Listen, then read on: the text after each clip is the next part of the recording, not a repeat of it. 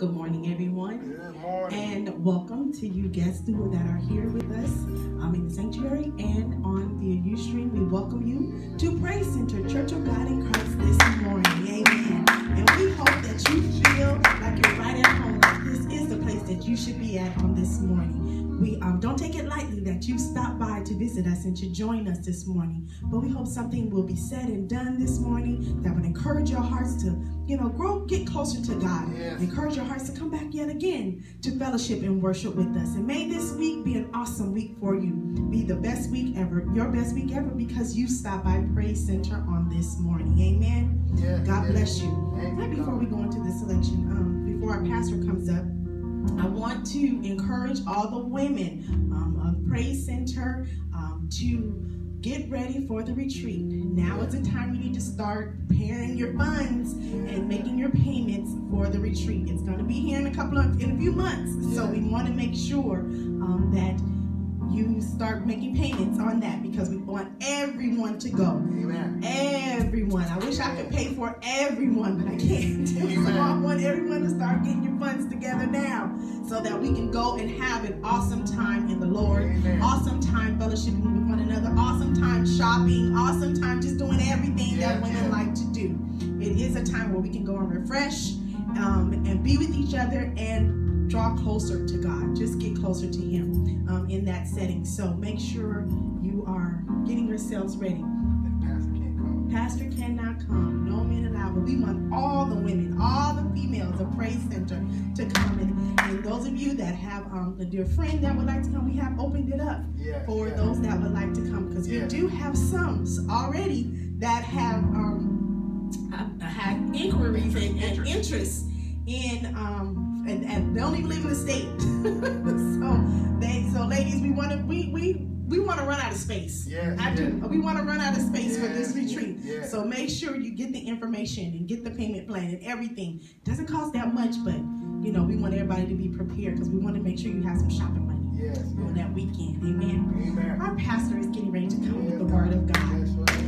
We are in prayer with our pastor, for his strength, for his guidance, that God gives him everything that he needs in order to lead us, the people of God.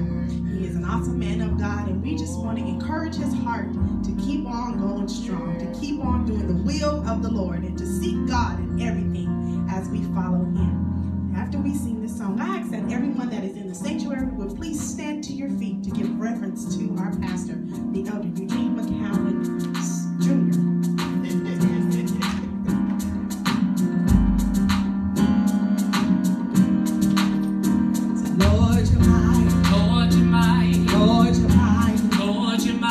Lord,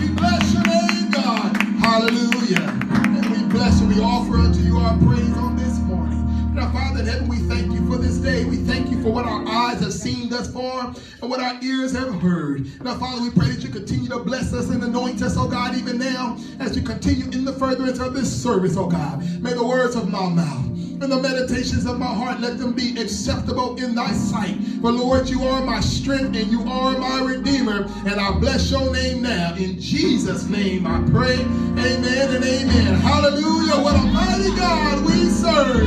Hallelujah. What a mighty God we serve. We bless his name and we glorify him this day. Hallelujah.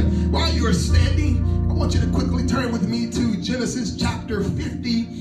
And we shall begin reading today or this morning at verse 15. There is a sweet, sweet presence in this place today. Hallelujah. And I know my beautiful wife is here, but that spirit, that presence I feel right now that's making joy bells ring down in my soul is the presence of the Lord. Hallelujah. He's in this house today. He's in this place. He's dwelling with us even now and showering down his blessings and showering down his anointing, God. Thank you, God, today. Hallelujah. We bless your name. We bless your name. We bless your name. We bless your name, Lord. Hallelujah. Genesis chapter 50. Hallelujah. And I'm just so excited. I feel renewed. I feel revived. I feel encouraged. And I thank God for another day that he's allowed me to see and another day that he has made. I shall be reading Genesis chapter 50. We're going to be reading verse 15 through 20. And then also for your note taking, I have some additional scriptures. But this morning's scripture comes from Genesis chapter 50, verse 15, and it begins reading as such. And when Joseph's brethren saw that their father was dead, they said, Joseph will peradventure hate us, and will certainly requite us all the evil which we did unto him. And they sent a messenger unto Joseph, saying, Thy father did command before he died, saying, So shall ye say unto Joseph, Forgive, I pray thee now, the trespass of thy brethren, and their sin. For they did unto thee evil, and now we pray thee, forgive the trespasses the trespass of the servants of God of thy father. And Joseph wept when they spake unto him. And his brethren also went and fell down before his face. And they said, Behold, we be thy servants. And Joseph said unto them, Fear not, for am I in the place of God? But as for you, you thought evil against me. But God meant it unto good, to bring to pass as it is in this day, to save much people alive. And then for your hearing, as you still remain standing, Romans 8:28, and it reads, And we know that all things work together for good to them that love God, and to them who are called according to his purpose. You may be seated in the presence of the Lord today. I give honor to God, who is definitely the head of my life, my redeemer, my strong tower, my keeper, to his son, Jesus Christ, and to my comforter, the sweet Holy Spirit. I thank God for my beautiful wife on this day, who stands by my side and continues to pray for me, to encourage me, to help me to continue to run on to see what the end is going to be. Today, for a few moments, I won't be before you long because we have a long day ahead of us this day. And after the end of the message, I'll talk a little bit further about our upcoming Holy Convocation and some other events that we have upcoming at Praise Center that we want to highlight. But I want to get directly and quickly into the Word of God. So for those that like to take notes, this morning I want to use for a topic the transition from trial to triumph.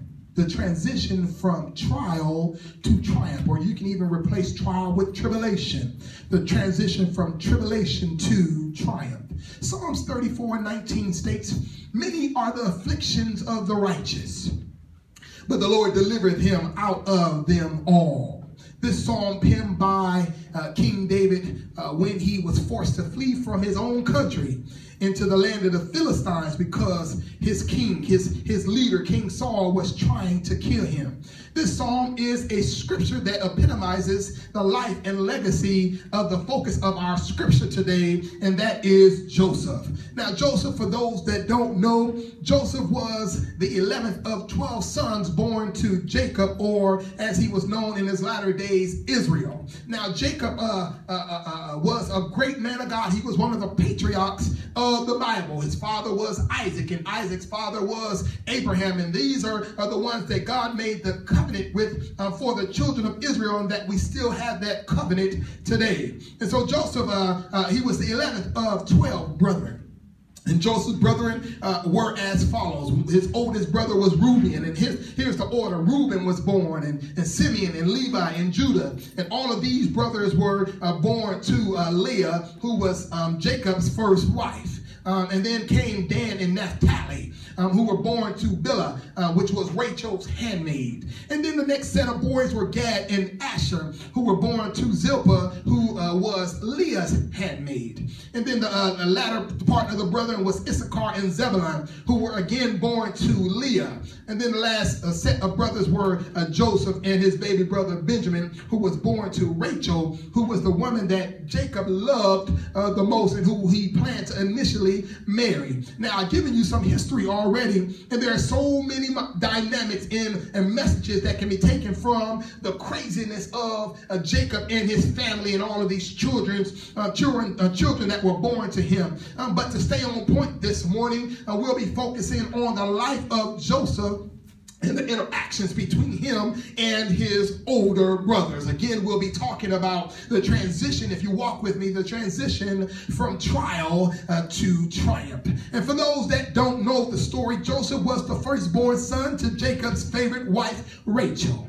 And because of the love that Jacob had exhibited towards his favorite son, Joseph, his brethren despised him. Now, Joseph was his father's favorite, and we as parents have to be careful and beware of picking favorites amongst our children. Yes, one might act the best out of them all, and yes, one might remind you of you and deserve some extra leniency and extra mercy. Yes, one might get on your last nerves and you wish that they had never come out. But anytime a parent picks a favorite between their children, they are creating wounds that would take a lifetime to heal. According to psychology today, I did a little research, and psychology today, it mentions that disfavored children experience worse outcomes than those who are the favorites. One of the outcomes of children who are disfavored is that they have a high rate of depression. Another factor is that they have greater aggressiveness when it comes to their lifestyles and their actions. Then also another focus is that they have lower self-esteem. And then lastly, they mention that these children who are disfavored have poorer academic performance when it comes to school. Now, these repercussions are far more extreme than the benefits received by the favorite child or children. For the favorite child or children, their siblings often come to resent them, poisoning any type of relationship that they can have.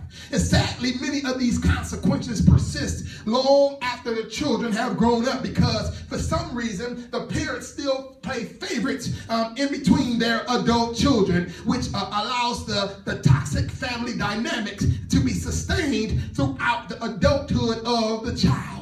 Now, the results of this toxicity can be found in Genesis chapter 49. If you can turn with me to Genesis chapter 49, it outlines how the toxicity, how toxic the family environment was in the house of Jacob. Now, in verse 4, it identifies Jacob. He was on his deathbed in chapter 49, and as he was on his deathbed, he gathered his sons. He gathered all his children to come where he was at so that he can speak life. Now, anytime in those days that men, the fathers, the patriarchs of the family passed away, they took time to pass on their favor and their anointings and their blessings on to their children. And so in verse 4, he talks about his blessings that he bestowed upon Reuben.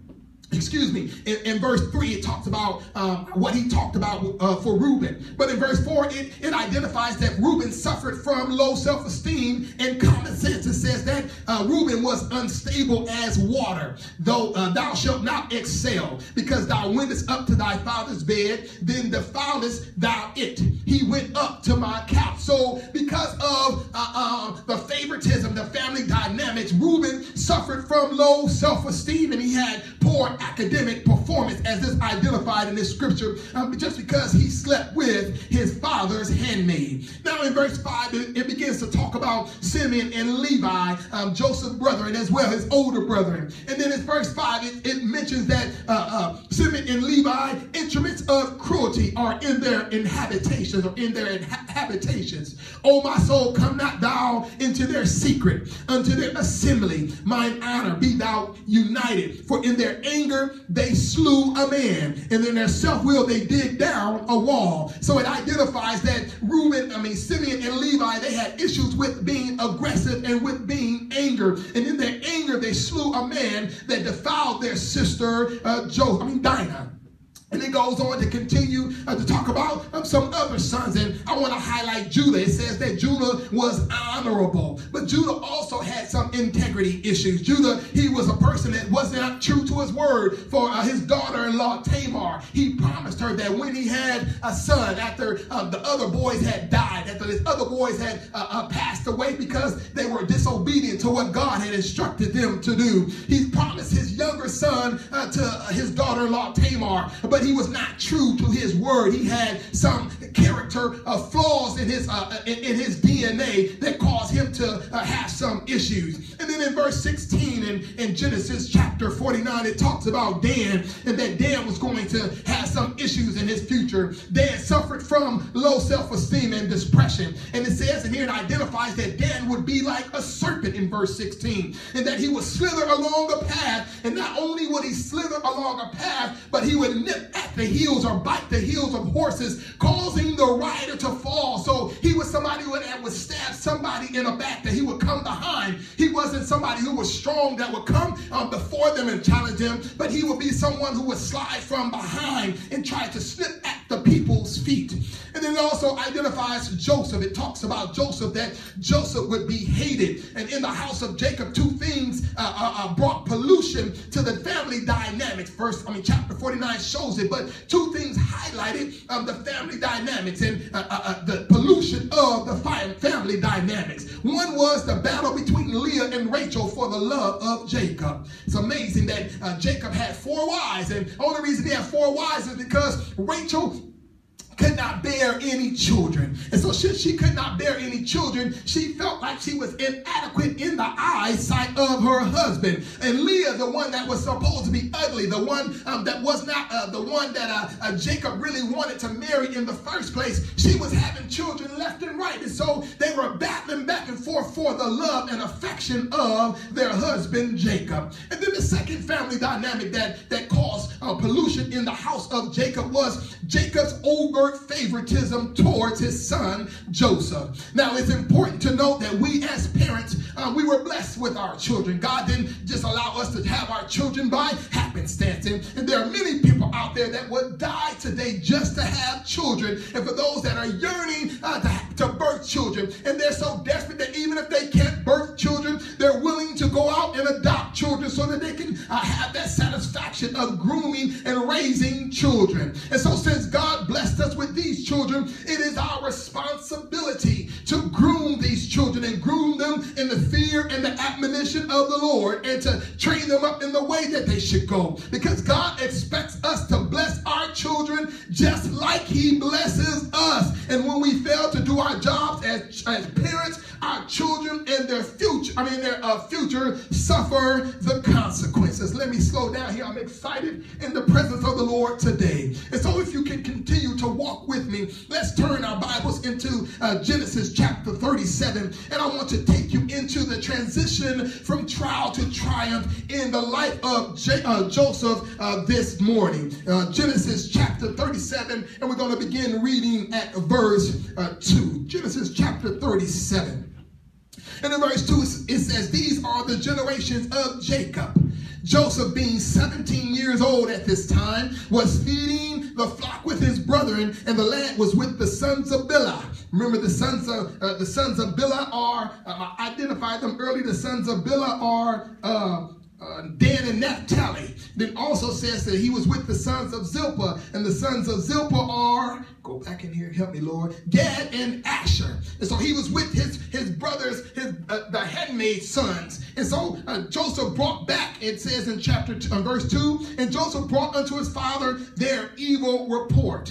And in verse 3, now Israel loved Joseph more than all his children. There's no misunderstanding of what the scripture is saying right there. It says he loved Joseph more than all his children because he was the son of his old age, and he made him a coat of many colors. And when his brethren saw that their father loved him more than all his brethren, they hated him and could not speak peaceably unto him. This is what Jacob's favoritism caused in his family. Jacob loved his son Joseph so much, and he loved him more than all of his other brethren. And not only did Jacob love him much more than any of his other brethren, he also gave him a special gift that made him stand out more than any of the other brothers. He gave him a coat of many colors. And as you continue to read in chapter 37, it talks about how he flaunted this coat. Joseph was the one that he was somebody that was a tattleteller. His confidence in knowing that he was his father's favorite, he became the household tattleteller. And I know that if anybody else is not like me, I can't stand, many people can't stand tattletellers.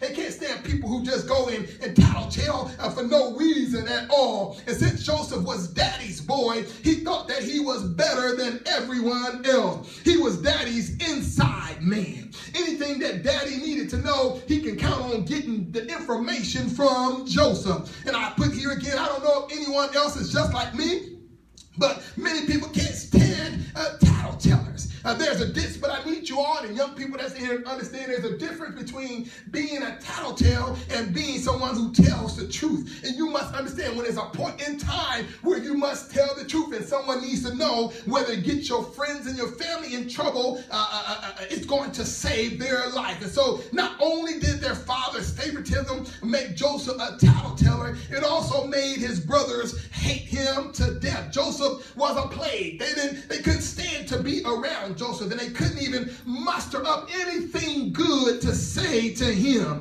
And I know Mama said that if you can't say anything good at all, don't say anything at all. But it seems like they took that saying, they took that note to the real extreme. Joseph couldn't do anything right in their eyes. They couldn't stand to be around him. They couldn't stand him to be in their presence. They couldn't even stand to look upon him, and they didn't want to have anything to do or hear anything that he had to say. And I've been preaching throughout the year about the law of seed time and harvest. And it's amazing how the sins of Jacob, their father, has came to roost in the home of his children and in the lives of his children. What's amazing to know that sometimes we think and we forget that there is a law, and that law is a true law. That law is a law that it says that if you sow love, then you can't help but reap love. If you sow hate, you can't help but reap hate. And many times we think of that law of seed time and harvest as a law that's just based on our financial situation. But that law, it's something that we can use over every area of our life.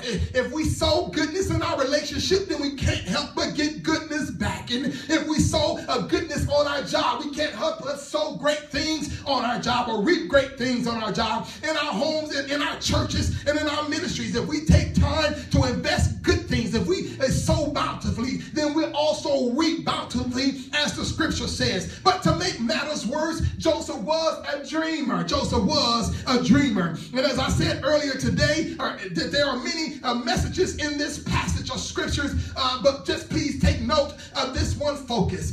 Joseph was a dreamer. And I want all the dreamers in the house of the Lord today, and all those that are tuning in online today, I want you to take note of this important fact, that everybody can't handle what God has for you. Everybody can't handle, let me say it again, everybody can't handle what God has for you. Some things you need to keep to yourself and stop sharing your dreams with haters, because haters, they don't want to believe in your dreams. They don't want you to your dreams to come true in your life, and they don't want you to be about your dreams. So stop sharing your dreams with haters and know that you're not alone. God has your back, and as long as you continue to trust and lean on him, he'll continue to keep you, and he'll bring all the dreams that he has shared with you to pass in the name of Jesus. He'll bring them to pass during your lifetimes. But it's no often to know that our actions have consequences. And because of these actions, Joseph's brothers' hate for him caused them to have many repercussions. One of those repercussions was that they decided that they had a discussion about killing him. And that can be found in Genesis chapter 37 and verse 20. Also, another repercussion of their actions, or the output from the sin that was in the life of their family, they had a desire they decided to throw him into a pit. And that can be found in verse 24. Then they decided that they were going to sell him into slavery. This was the third consequences of the actions that came from Jacob's favoritism and the toxic pollution that was in their family. They decided to sell their own flesh and blood into slavery. And that can be found in verse 28 of Genesis chapter 37. And then it also caused the brother and the other brother to lie to Reuben, who just wasn't along with the plans that they had for their brethren. And that can be found in verse 29. And then they went on to devise an extreme lie to cover up their actions. And I need to stop here, because we mentioned before that when we lie, and if we continue in our lies will cause us to continue to lie upon a lie. And at some point we'll forget our lies, and then our lies come up to bite us back in the butt. And so they devised an extreme lie. They decided they were going to take Joseph's jacket, his coat of many colors, and what they did is they slayed a lamb. They didn't have no reason for slaying the lamb. When they got back to their father, they couldn't explain why the lamb was slain, but they slew a lamb and sprinkled blood all up over the jacket so that it can make it seem like he had been devoured by an animal, a killer animal, a lion, or whatever it could have been. I know I made that up, but it could have been killed by a wild animal. That's what I needed to say. And so that was found in verse 31, their extreme plan to deceive their father. And then last but not least, their lie and their lifestyle and their discontent and the consequences that came from the actions of the family.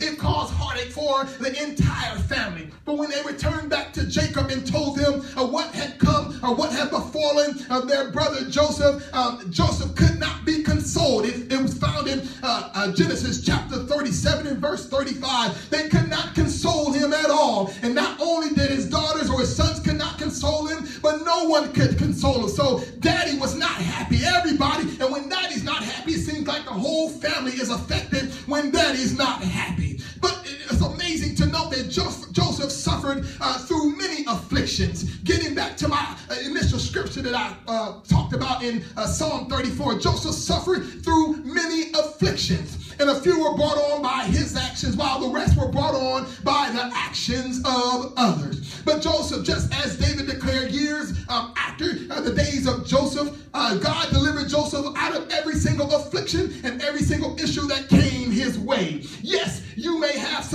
made some mistakes in your life. Yes, you may have been lied on. And yes, you may have been misused and abused. But Paul declared in Romans 8 and 28, and we know that all things work together for good to them that love God and to them that are called according to his purpose. Paul gives us the character traits that will help us to overcome every obstacle that comes our way and to make a successful transition from trial to triumph. Now, Paul declared that it's noted here that Paul gives us these traits. It doesn't matter where we came from, or it doesn't matter how our last name is spelled, or it doesn't matter where God brought us from before he changed our lives. But Paul boldly declared in Romans 8 and 28, and we know. And so there was no doubt in Paul's mind that he knew just what God was able to do. There was no doubt in his mind that his statement was a guarantee. Now, when you walk with the Father both day and night,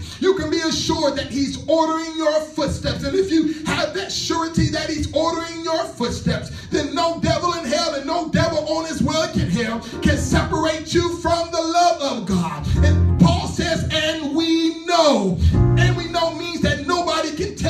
otherwise. It doesn't matter what you have to say or what you think. And we know, I don't care what you think or what you say, I know that my God is able to do it exceedingly, abundantly above all that I can ask or think.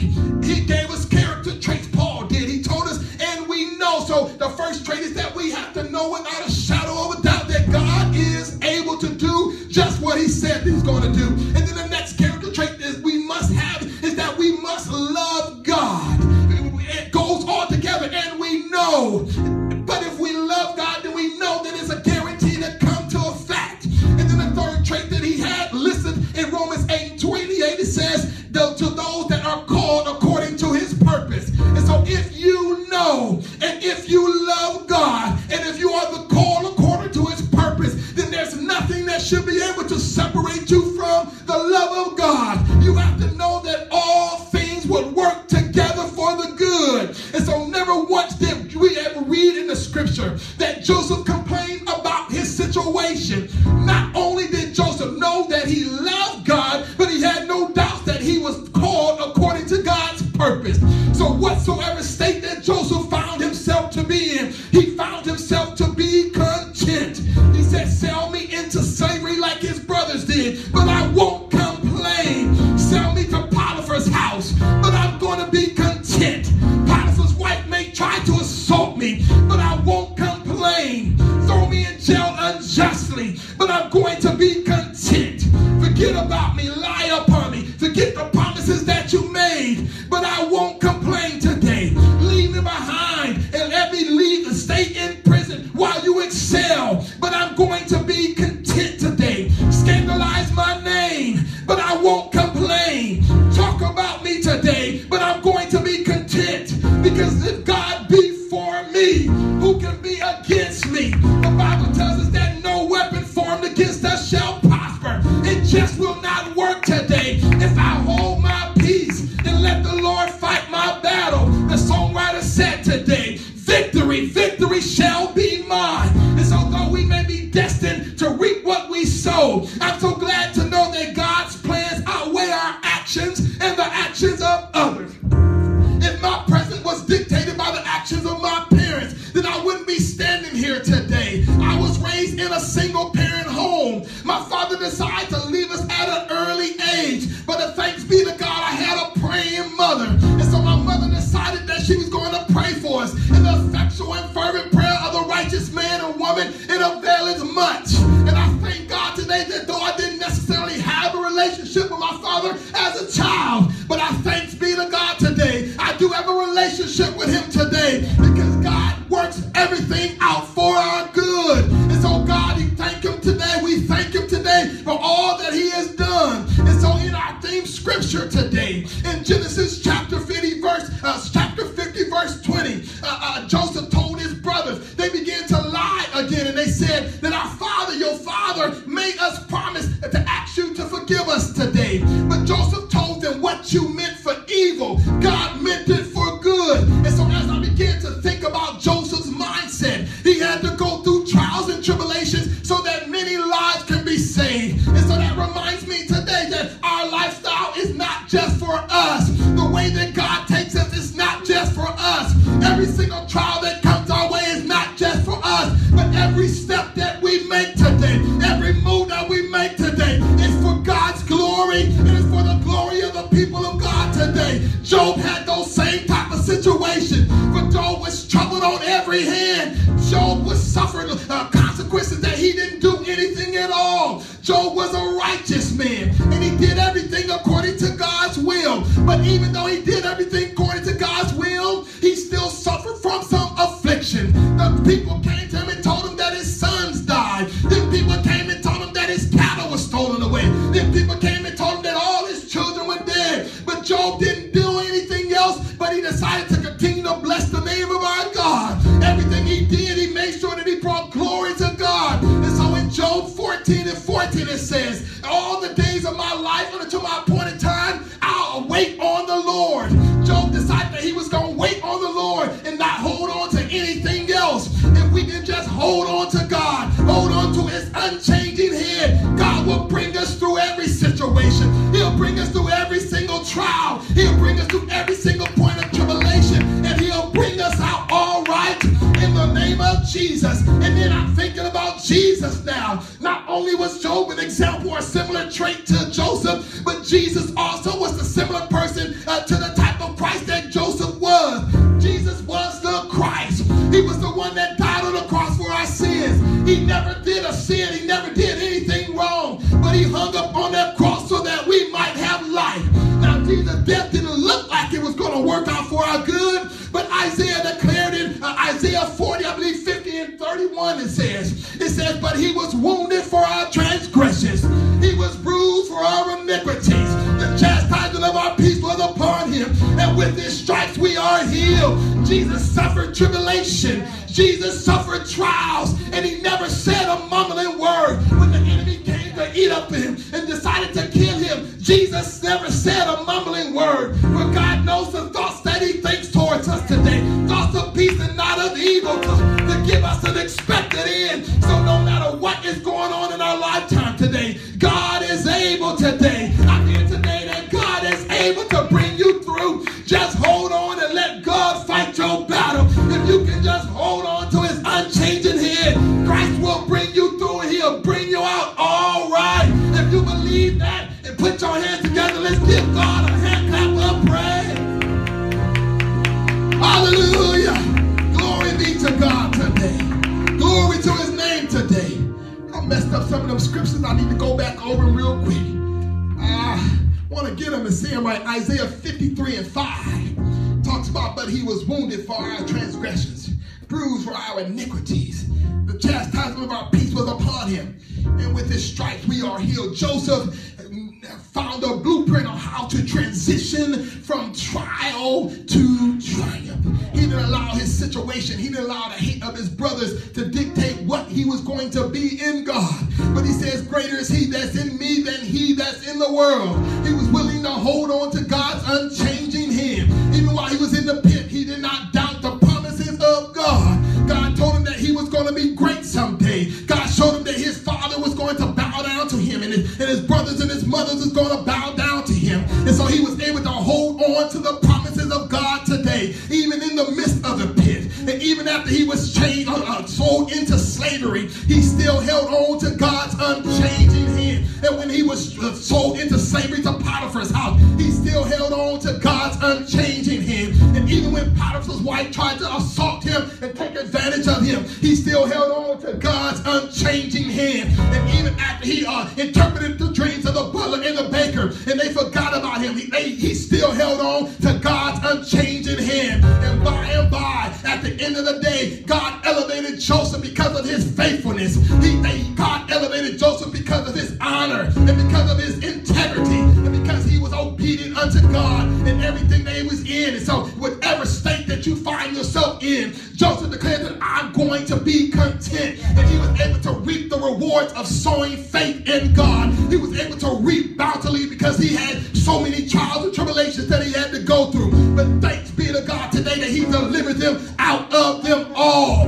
David again said, many are the afflictions of the righteous. And so we as believers should expect to suffer affliction. We should be able to know, we should know that things are going to come our way and this life will not live on a bed of roses. But thanks be to God that he has already overcome the world. I can declare today that I am more than an overcomer, because greater is he that's in me than he that's in the world. I serve a God that looks high and sits low. I serve the God, the one who created heaven and the earth. I serve the one who looked beyond my faults and saw my needs. Thanks be to God today that I'm more than I was better. I look much better in my future than I look right now. Thanks be to God that I am the head and not the tail. I didn't begin at the head, but God brought me out of darkness into his marvelous light so I can be the head. And so I give God the glory today, for he has brought me from a mighty long way. The transition from trial to triumph. The transition. David told him that, Paul told him, and we know. So the transition requires that we know who God is. The transition for us to be successful in our trials, transition from trial to triumph, we must love God. We must love God unconditionally. We must love God just because he is who he said that he is. Just because he is God alone. He's worthy to be loved. He's worthy to be praised. And he's worthy to be adored. And then the third characteristic, the third trait that Paul gives us in the transition from trial to triumph is that we have to be the called according to his excellent purpose. Do you know that you know that you know today? Do you love God today? Are you the called according to his excellent purpose? Well, if you have those three character traits that you hold on to, that you love God, no matter what comes, what may, no matter what comes your way, if you love God, then I guarantee you that your transition from trial to triumph will be an easy road. And I'm not saying that the situation in life will be easy, but if you can just hold on to God, God will bring you through, and he'll bring you through better than you was when you started the situation.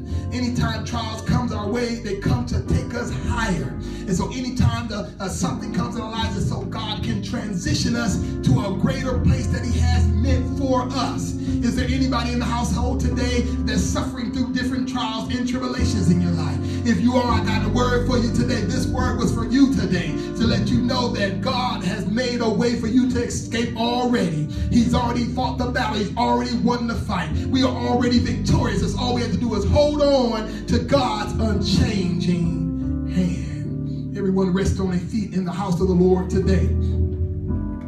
The transition from trial to triumph.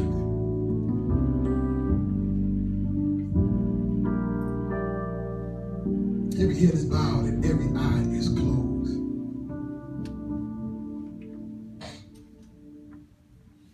Are you going through experiences that Joseph went through? I know I didn't get deep into his story. As I said, there were so many different things that we could have led, but this is what God led me to talk about today. Sold into slavery, despised and hated by his brethren, sold into slavery into Potiphar's house.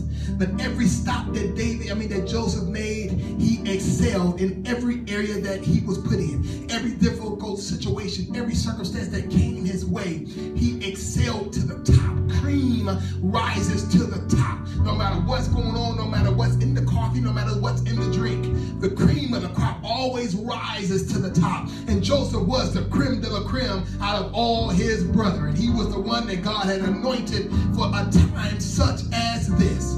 Everything that Joseph went through, it was for the betterment of his people as a whole. His trials, his tribulations, his difficulties in life was all meant to take him higher in God and to take him higher in his physical life, so that one day he can become the right-hand man to Pharaoh and save his brothers, those that hated him and those that despised him, to save them out of the situation, the desolation that was going to be brought into their lives. God knows the thoughts that he thinks towards us.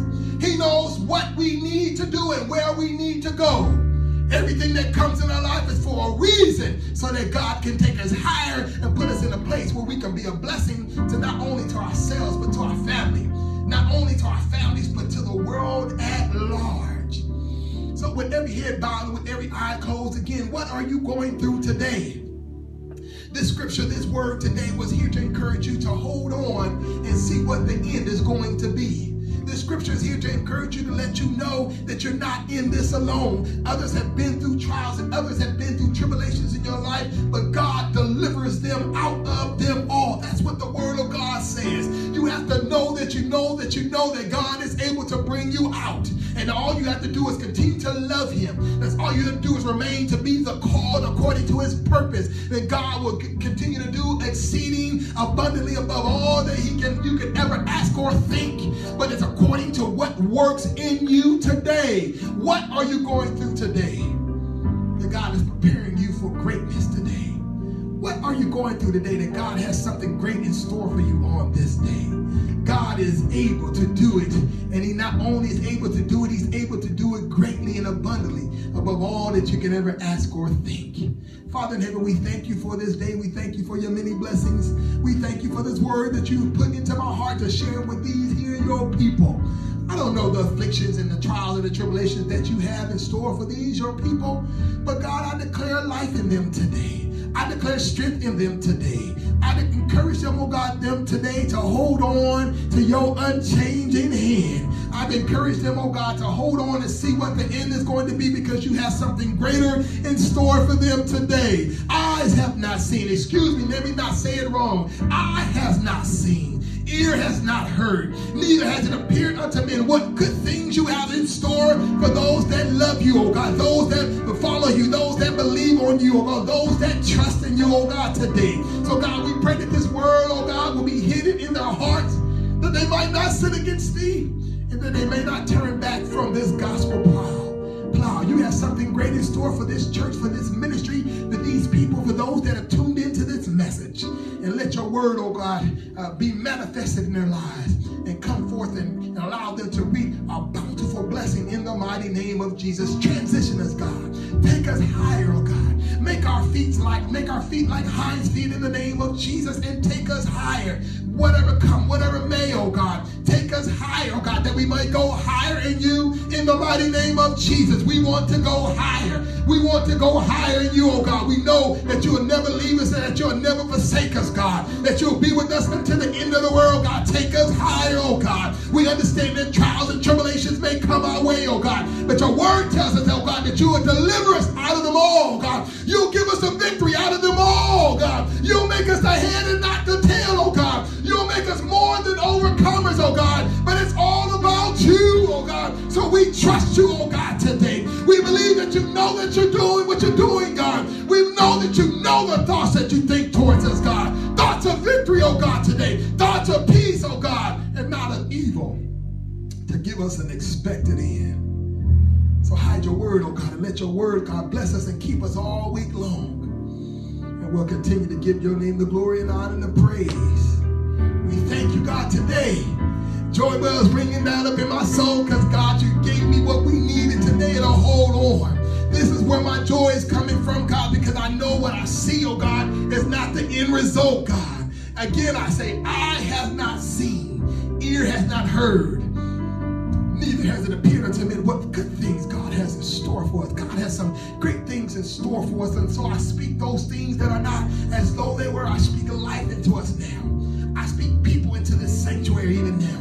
I speak growth into this ministry even now, oh God. This is just for a period of time, oh God. But we know that you're going to open up the windows of heaven and pour out blessings that we won't have enough room to receive it in the mighty name of Jesus. Bless the hearer, oh God. Help us to be doers of the word and not just hearers only, oh God. And we'll be careful to bless your name and to give you all the glory and all the honor and all the praise. For it's in Jesus' name we pray this day. Amen and amen. Come on, put your hands together and let's magnify the God of our salvation on this day. Hallelujah. Thank you for the victory, God, today.